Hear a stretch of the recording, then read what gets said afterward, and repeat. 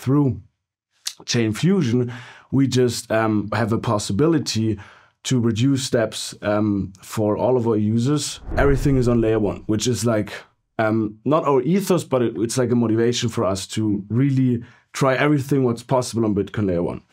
So transitioning to today, we've been looking or searching for a kind of execution layer on top, which helps us as a product and helps our users to kind of reduce those friction steps. And that's like where like our new product Instant Loans for Runes first comes into play, where we just through Chain Fusion, we just have a possibility to reduce steps for all of our users per se, to get liquidity faster in a way.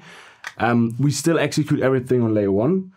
We use Chain Fusion, as I said, as an execution layer to basically reduce the friction, make the experience even better for the users.